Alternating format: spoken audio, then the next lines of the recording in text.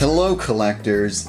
So you just bought a game online or from a garage sale, and like a montage of the 1994 to 1995 TV series The Critic, the box stinks, or the manual stinks, the cover art, or the game itself, it stinks.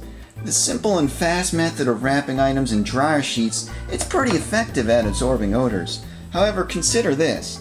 You spend $4 to $6 and you get 100 sheets, and that isn't much, right?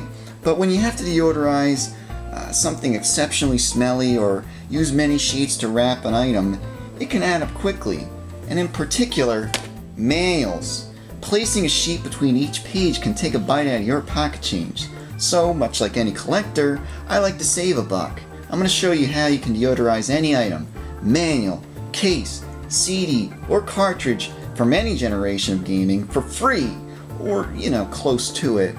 As with most things, the less money you spend, the more time or effort you have to put in to achieve the desired result.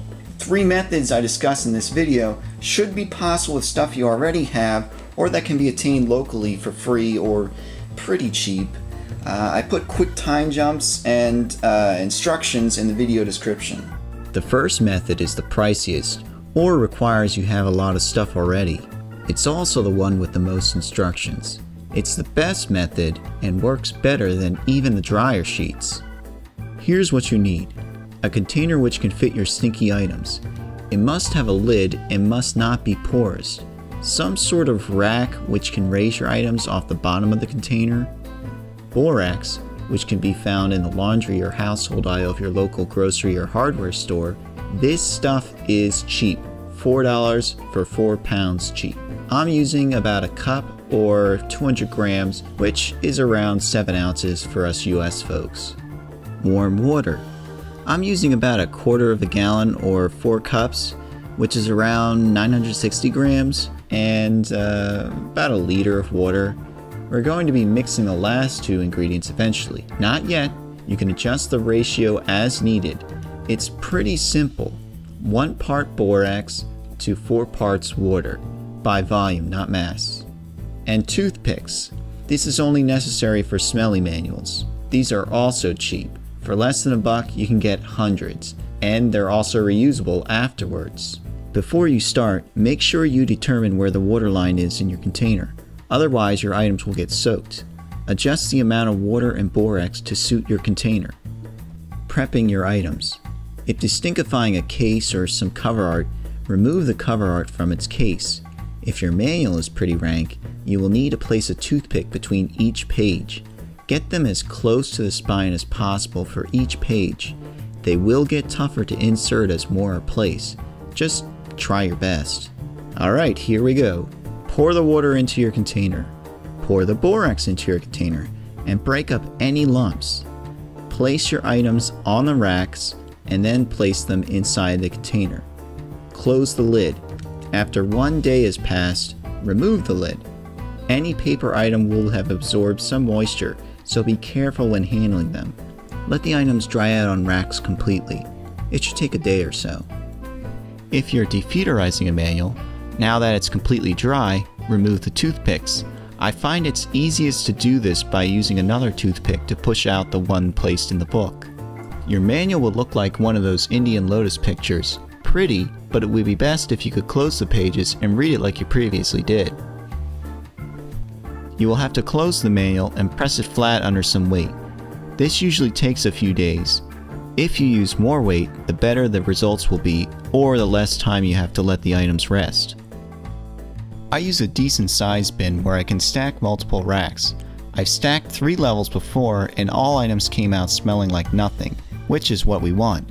I'm not sure how big of a container is too big, nor the max number of items that would work with 1 cup of borax and 4 cups of water, but adjust your ratio as needed for your purposes. Method 2 is free. Hooray! However, I'm saying right at the top, Method 2 takes a while to work.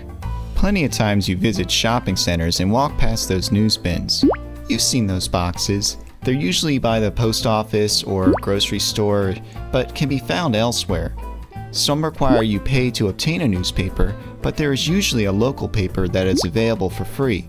Grab several copies and don't be worried about taking too much. These things are stocked regularly, and lots of copies end up getting recycled anyways, so why not get ahead of things and recycle them for your destenchifying project? Here's what you need. Newspaper. Fresh paper works best. Paper that is too old or yellowed may lose efficacy. Also, it has to be newsprint material and not have a waxy coating like a magazine. Additionally, those apartment finder papers aren't very good either.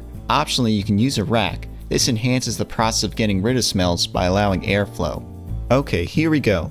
If it's a mail that smells fetid, cut some pages of the newspaper to approximately the height of a mail. Fold the newspaper pieces closely to each page of the mail. If your case or game has BO, remove the case art from the case. Make sure to fit some paper underneath the plastic lining on the case. Wrap your game in newspaper. If it's a cartridge, I recommend opening it up and wrapping each piece in newspaper. Now you can simply place the items on a table, but placing them on a rack allows airflow around the items. Furthermore, leaving windows open will allow air exchange much faster. You can also place the wrapped items outside, but make sure you weigh down the racks and items so they don't blow away. You're going to have to exchange the newspaper once a week. Like I said, this method can take a while to work. When you think you're done, remove the newspapers. Your items may have a newspaper smell. Just let them air out for another week or so.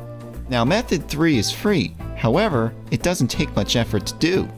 This method might be controversial as it replaces the funk of the items with a more pleasant scent, rather than removing all smells, but hey, you work with what you have.